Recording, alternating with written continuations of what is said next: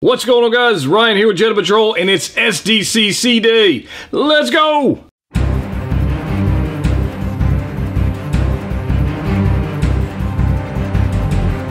That's right, guys. Ryan here with Jedha Patrol, and it is SDCC Drop Day. I don't even know how to really get into this, but I'm going to tell you right now, it was insane.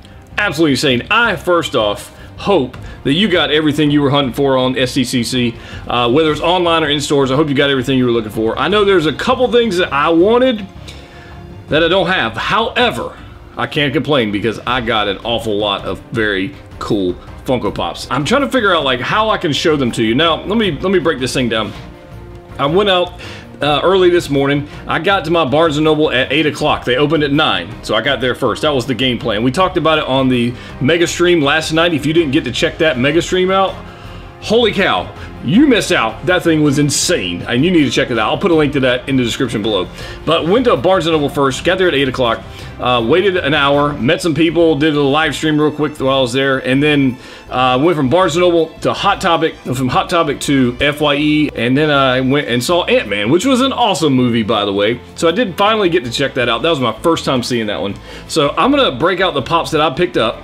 I'm going to show you up close what I got, the things that I didn't get yet, and let's get to it. The very first Pop I picked up was at Barnes & Noble, and it was, now this was something new for the collection. I just talked about this on the Mega Stream, started collecting this line, but I got Nearly Headless Nick. How awesome is that one? So this one's very cool. I'm probably going to take this one out of the box at some point and figure out how the head thing works. I don't know.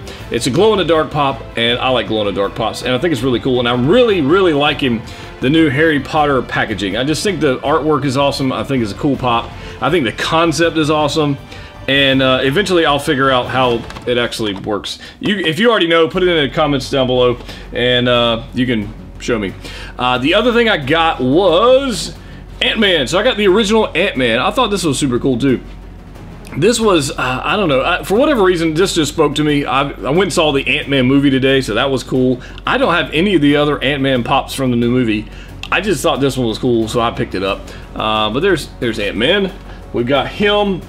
Oh, this one I had to have. So I actually got two of these. I got one of these for my buddy Kent.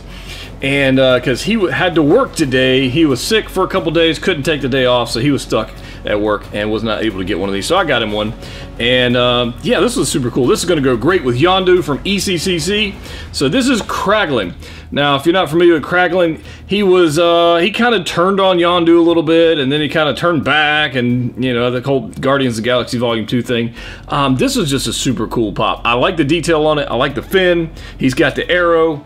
So there's a closer look at Kraglin, and I think it's just a super cool Pop. I love the detail on it. It's not quite as detailed as Yondu from ECCC, but it is cool, and it's super cool. So I'm happy to have that one.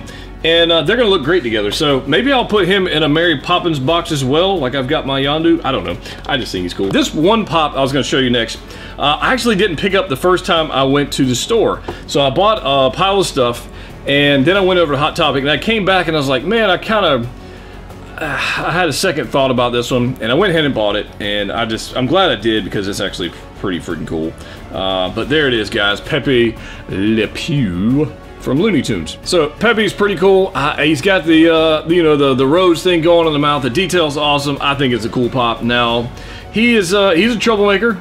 There's nothing wrong with that. He's a troublemaker, but I just thought it was a cool Pop. I do have the other Looney Tunes Pops. I got Flock Gossamer, I've got Flock Bugs Bunny, I've got Tweety and Sylvester, I've got some other ones, right? And so I thought this one would be cool to fit in the collection, so I got him. So that was they actually only had probably 6 of these, maybe 12. They might have had 2 cases. They might have had 12 of these.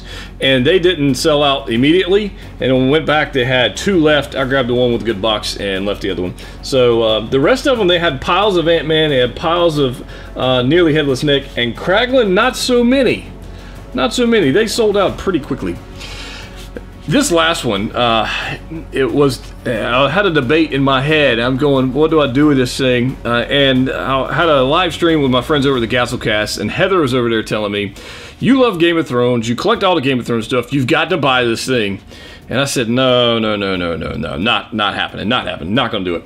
And she kind of, I'm not gonna say she bullied me into it, but peer pressure might be a good term for it. I don't know. But I got these things, and yeah, I'm kind of glad I did. So I got the 4-pack of the Game of Thrones Dragons, guys. Check it out.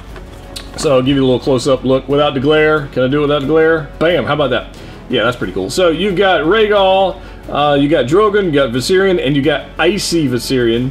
And I just think these are pretty freaking cool. So I've got a pile of dragons. I've got 3-pack metallic dragons. I've got the 6-inch dragons. I've got the individual 3-inch, 3 3/4-inch dragon. I've got all. I like the dragons. And I don't know. I just thought it was cool. So I picked it up. And Heather, you were right. I got it.